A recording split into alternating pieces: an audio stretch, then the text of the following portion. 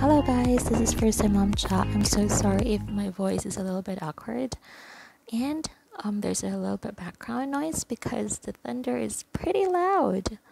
So we're going to make first ever baby food. What I have here is a baby bullet nutritionist book. I thought at first it was a cookbook, but it wasn't. A little bit disappointed.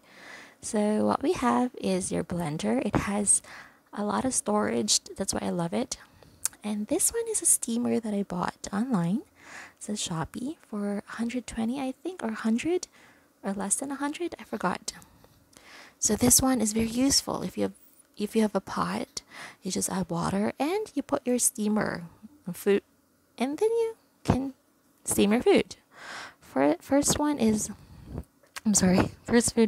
your squash puree. So we bought half of a squash. It's a lot. Half of a squash is a lot, you guys. So you can buy 1/4, I guess, if you want to last it for a week. This one lasted for 2 weeks or so. It has a lot, but you can just put it on the freezer. It lasted for 3 months. That's what they said. So we cut it into little pieces. We washed it, and then we steam it for like 10 to 15 minutes. And you can check every time you steam it. You check whether it's already soft for you to blend.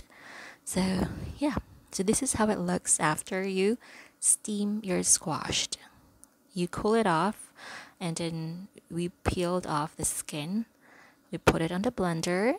We added 2 cups of water, and that's it. That's how we made our squash puree. And my baby love it. I hope your baby would love it too.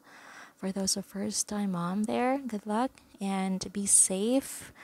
I hope all of you are saved.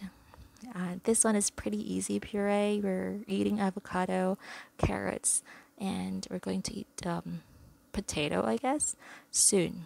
So have a good day. God bless. Bye.